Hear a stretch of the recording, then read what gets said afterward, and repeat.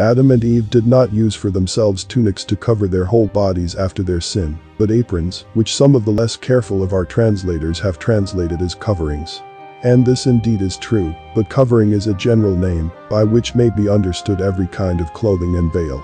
And ambiguity ought to be avoided, so that, as the Greek called them by a word indicating that only the shameful parts of the body are covered, so also the Latin should either use the Greek word itself, because now custom has come to use it instead of the Latin, or, as some do, use the word aprons, or, as others have better named them, wrestling aprons. Because this name is taken from that ancient Roman custom whereby the youth covered their shameful parts when they were exercised naked in the field, whence even at this day they are called campistrati, since they cover those members with a girdle. Although, if those members by which sin was committed were to be covered after the sin, men ought not indeed to have been clothed in tunics, but to have covered their hand and mouth, because they sinned by taking and eating.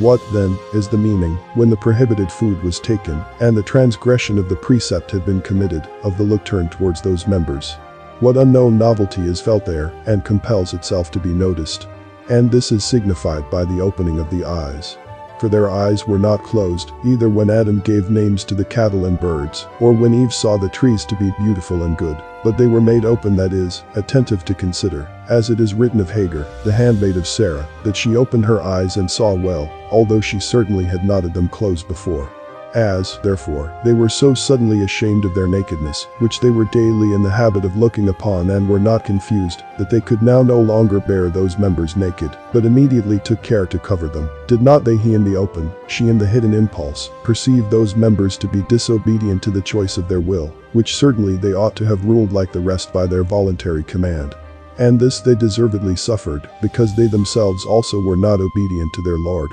Therefore they blushed that they in such wise had not manifested service to their Creator, that they should deserve to lose dominion over those members, by which children were to be procreated.